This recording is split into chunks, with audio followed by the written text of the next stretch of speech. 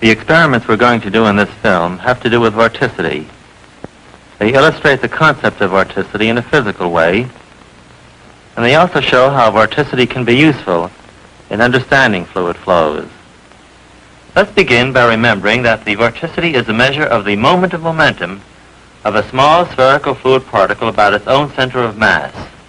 Suppose that you had some very complicated motion in a liquid, and that it were possible, by magic, suddenly to freeze a small sphere of that liquid into a solid.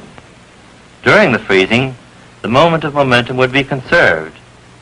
And so it turns out that the angular velocity of the solid sphere, just at the moment of its birth, is exactly half the vorticity of the fluid before freezing. Now, the dynamical theorems of Kelvin and of Helmholtz relate the changes in vorticity of a fluid particle to the moments of the forces acting on that fluid particle. The vorticity omega is defined as the curl of the velocity vector. Each fluid particle has a certain vector vorticity. The whole fluid space may be thought of as being threaded by vortex lines, which are everywhere tangent to the local vorticity vector. These vortex lines represent the local axis of spin of the fluid particle at each point. In two dimensions, the vorticity is the sum of the angular velocities omega A and omega B of any pair of mutually perpendicular fluid lines AA and BB passing through the point in question. In a rigid body, every line has exactly the same angular velocity, so the vorticity of a rigid body is the same at every point. It is exactly twice the angular velocity. This gadget is a vorticity meter, which floats in water with its axis vertical. The two vanes at the bottom are driven by the angular velocities of two mutually perpendicular fluid lines, so the arrow at the top turns at a rate equal to the average of these two. That is, with half the vertical component of vorticity of the lump of water in which the vanes are immersed. This tank has been on the turntable for a long time, and viscosity has forced the water into a rigid body rotation. The vorticity float rotates almost exactly with the speed of the crossed white lines on the bottom of the tank.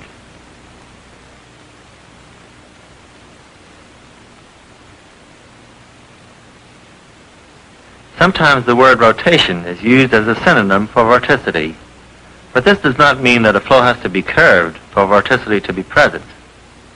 Here, for instance, water flows in a straight channel. The streamlines are essentially straight and parallel to the side wall. But the arrow rotates, showing that vorticity is present.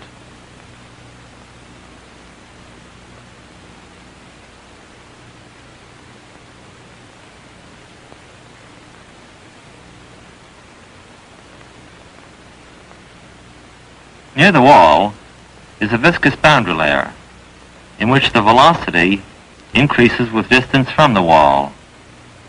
Let's look at a fluid cross.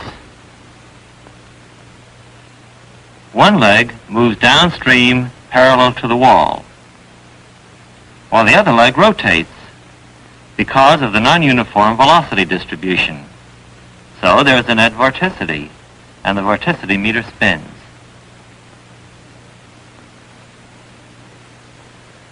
On the other hand, the flow may be without rotation, even though it is curved. This is the plan view of a spiral vortex tank. Water passes from the reservoir through a flow straightener and into the tank through a tangential entry. It spirals round and round in a very tight vortex and finally leaves vertically through a drain in the center.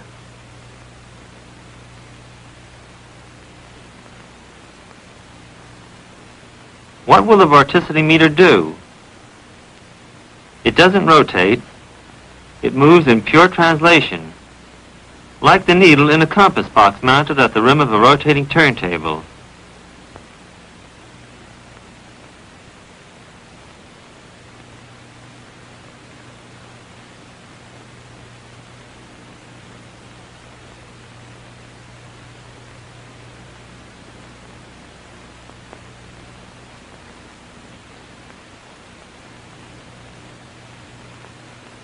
Let's look at a fluid cross as it goes round the vortex. Leg A follows the streamline, so it rotates counterclockwise. The angular momentum of the fluid is conserved as it flows toward the drain, so the tangential velocity varies inversely with the radius. This means that the velocity of the inner part of leg B is greater than the velocity of the outer part, and so leg B turns clockwise. The clockwise turning rate of B is just equal and opposite to the counterclockwise turning rate of A, and so the net vorticity is 0, and the vorticity float confirms this. Incidentally, since the two veins of the float are rigidly connected, the float does not respond to the shear deformation of the two fluid lines, but only to their average angular velocity. There are several theorems which relate the vorticity to the dynamics of fluid flow. One of these is Crocco's theorem, which is nothing but a special form of the dynamical equations of motion. With steady motion, if the flow is incompressible, if there are no viscous forces, and if only conservative body forces are present, then the vector product of the velocity vector with the vorticity vector is equal to the gradient of the stagnation pressure divided by the density, where the stagnation pressure, or as it is sometimes called the Bernoulli number, is the sum of the static pressure and the dynamic pressure and the pressure associated with a body force field. Consider a two-dimensional flow in the plane of the paper. If the flow is two-dimensional, the vorticity vector is normal to the paper, while the velocity vector lies along the streamline. According to Crocco's theorem, the gradient of stagnation pressure is normal to both the velocity vector and the vorticity vector, that is, in this direction, and in the plane of the paper. So the stagnation pressure, P0, is constant along each streamline and varies between streamlines only if vorticity is present. To illustrate, look again at the straight boundary layer.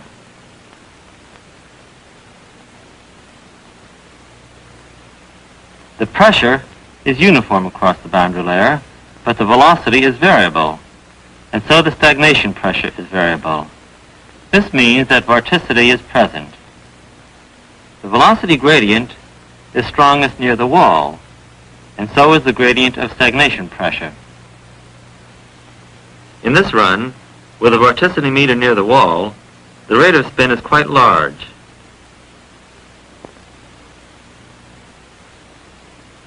Here, with a vorticity meter further out in the boundary layer, the rotation is less.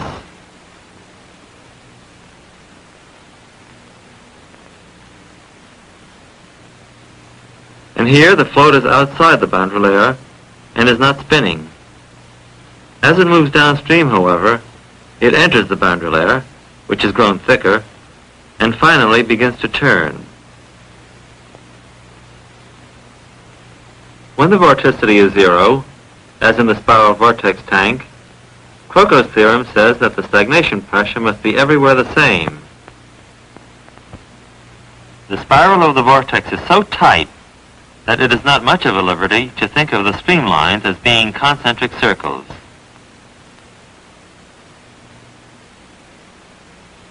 The equilibrium between the net pressure force acting on a fluid particle and the centrifugal force requires that the velocity v vary inversely with the radius r if the total pressure is to be constant throughout.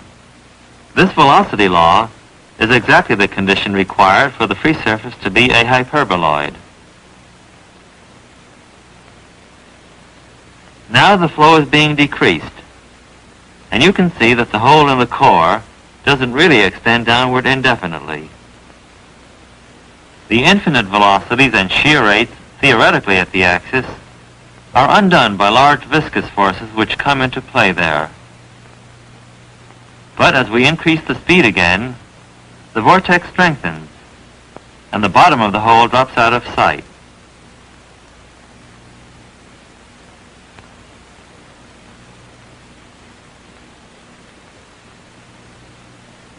An irrotational flow may contain singular points, where the vorticity is infinite. In the spiral vortex flow, a highly concentrated vorticity exists right at the center. Look at a fluid cross right at the center. Only at this point do both these arms rotate in the same direction.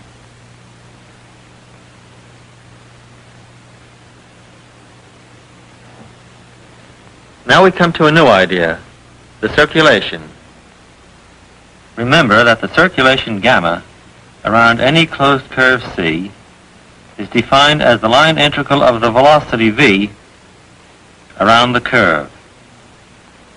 Now the circulation theorem relates the circulation around any closed curve C to the vorticity passing through any area bounded by C. Specifically, the circulation gamma around C is equal to the flux of the vorticity vector omega through the area bounded by C. So if there is a definite circulation around some curve, then the enclosed fluid must have vorticity. But if the circulation is zero for every curve in a certain region, then the fluid in that region must be entirely free of vorticity. Sometimes the vorticity is everywhere in the fluid, distributed throughout. But often the vorticity is very large in a thin thread of fluid, while the remaining fluid is without vorticity. Then we can simplify our thinking by lumping all the vorticity into a concentrated vortex core around which the fluid spins, and then by pretending that the remaining fluid is entirely free of vorticity. The vorticity is infinite in the core, because a finite amount of vorticity has been dumped into zero cross-sectional area. Now let's look at the circulation for a small circuit in the straight boundary layer. Because of the distribution of speed, there is a net circulation, which is in fact related to the vorticity of the enclosed fluid. In cross-section, a single vortex line with non-vortical fluid outside appears as a point around which the fluid moves in concentric circles. The velocity varies inversely with radius.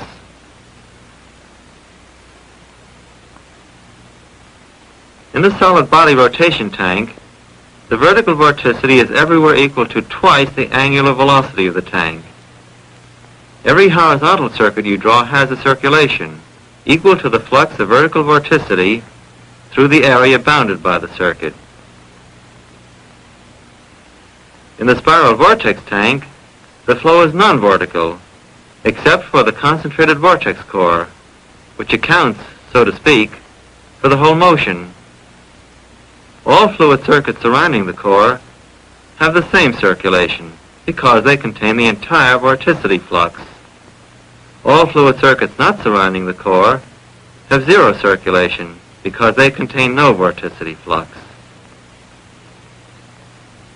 A wing generates lift because of the higher pressure below and the lower pressure above. According to Bernoulli's theorem, the velocity on the upper surface must be greater than the velocity on the lower surface. This means that there is a net circulation around a lifting wing.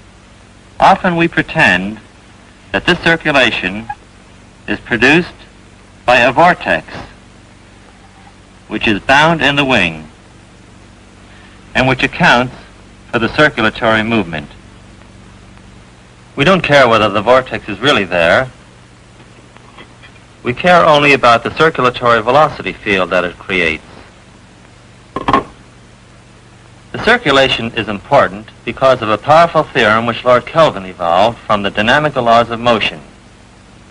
This states that the time rate of change of circulation for a fluid line of fixed identity is governed by the torques produced by all the forces acting in the fluid. The torques due to the pressure forces, to the body forces, and to the viscous forces. Let's look first at the torques due to the viscous forces acting on a fluid particle of fixed identity. You can see from the force diagram for this fluid particle that the viscous forces can produce torques about the center of gravity, the center of mass. These torques are capable of changing the vorticity of the fluid particle, and thus the circulation. Here in the straight channel, the vorticity float moves downstream without turning because it is outside the boundary layer. But as the viscous layer diffuses outward from the wall, the fluid in which the float travels finally reaches a position where viscous forces create a circulation, and with it, vorticity.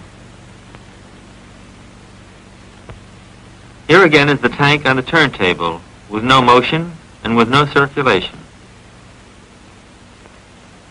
Now the turntable has started, but the fluid in the middle doesn't move because none of the agencies which create circulation have yet come into play there.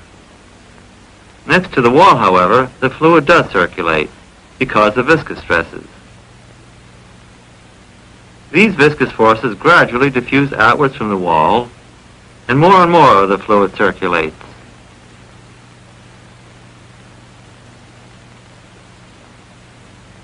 In the end, viscosity brings all the fluid into a perfect solid body rotation. At this point, paradoxically, the viscous forces have vanished altogether, and there is nothing to force further changes in circulation. Now the turntable has stopped, but the motion continues unchanged, except near the walls of the tank where viscous forces act. The retarding viscous torque diffuses inward and decreases the circulation more and more until finally the whole fluid is at rest.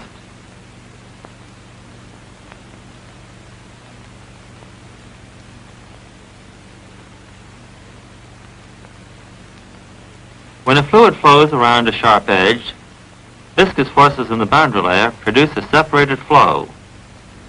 The fluid which has been affected by concentrated viscous forces forms a concentrated vortex.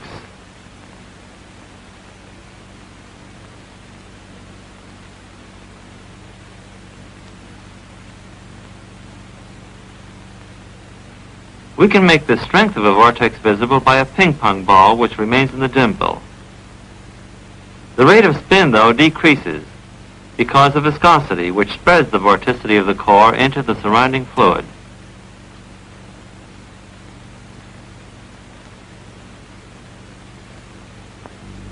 Now let's look at the body forces G as a circulation changing factor. If these are irrotational, that is conservative, this term is zero.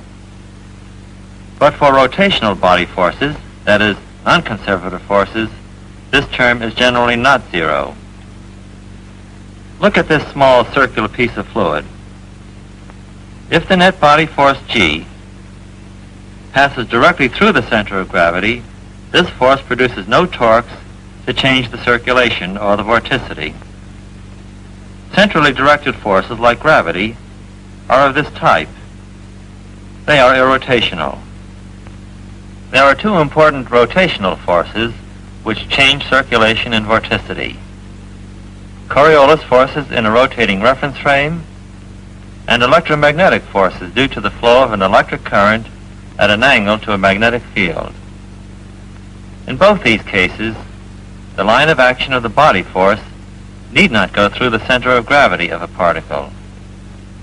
Because of such forces, the oceans and the atmosphere are full of vorticity, and so are magnetohydrodynamic flows. Does the vortex in the bathtub always turn in the same direction? Does it depend on which hemisphere you're in? You can't really tell in the bathtub. The Coriolis forces due to the Earth's rotation are incredibly small, only about 1/1000th the force of gravity. But we've built an apparatus in which this is the dominant force. This large circular tank has a very small drain hole in the center. The tank is being filled with water, swirling clockwise. Remember, clockwise. We waited a day to let the motion die down.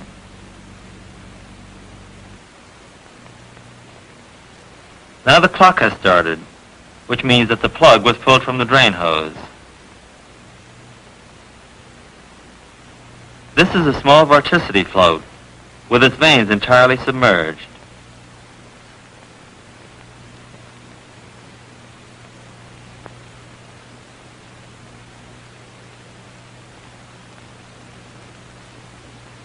For several minutes, nothing much happens.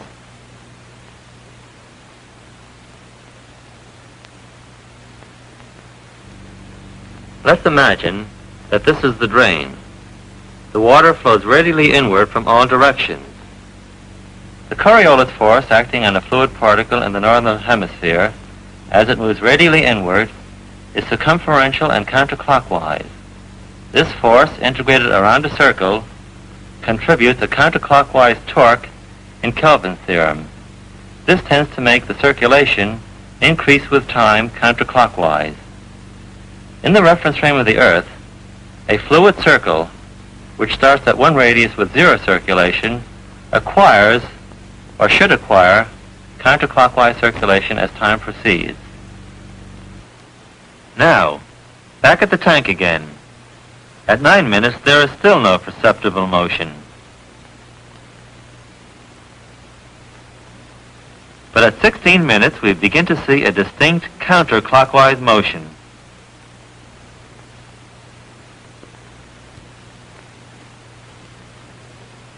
At 24 minutes, the slow turning of the Earth has been enormously amplified.